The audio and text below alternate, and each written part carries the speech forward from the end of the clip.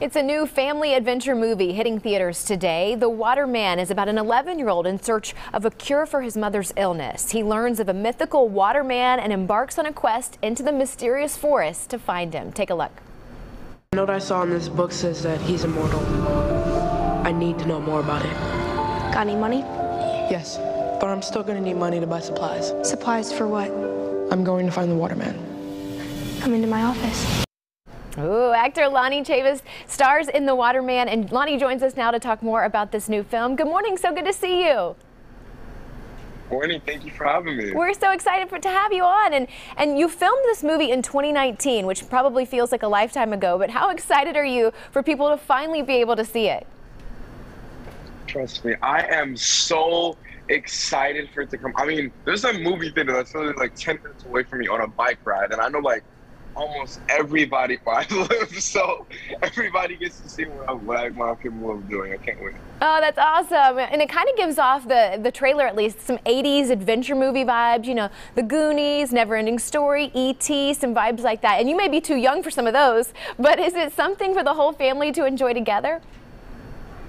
Oh, 100% it is. I mean, Mr. David said that he wanted to make this movie through the eye of a child, of how he would see it when he was his age. Because, as you just said, I mean, he grew up watching movies like The Goonies, you know, Bridge to Terabithia, E.T., but some films that he was inspired by making this movie. So, yes, you could say it's a family movie. I love those translations there, and you're on screen, of course, with such amazing actors: Rosario Dawson, David Oyelowo, Alfred Molina. And Oyelowo actually directed this movie, his feature film directorial debut, which is amazing. So what was it like to work so closely with them?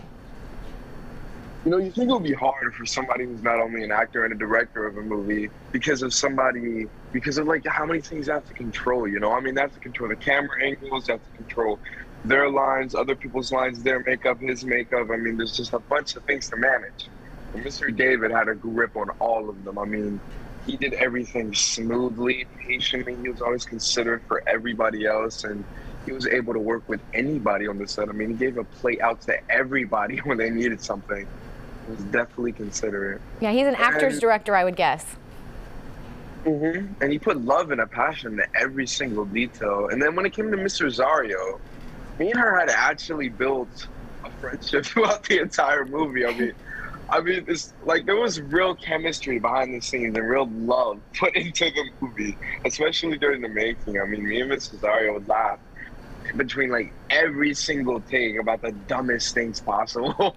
I mean, we'd be like, oh, look, there's a bird. Or we'll be like, oh, look, your lips are chapped. I mean, I love Miss Rosario. She's one of the sweetest people you can ever meet. Well, I love that too. And many people, of course, are going to recognize you from your work on the hit show This Is Us, playing young Randall Pearson. One of my favorite shows, by the way. I don't miss a week. So what has that whole experience been like for you?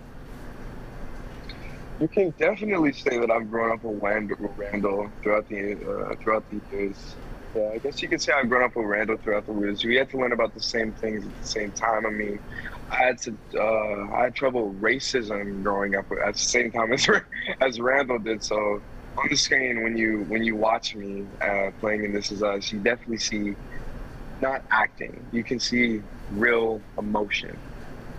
Oh, and real issues, too. I do love the show and how it could parallel to you, and it's been so fun watching you grow up on screen like that. Lonnie Chavis, thank you so much for joining us, and best of luck with this new film that's out today. Thank you for having me.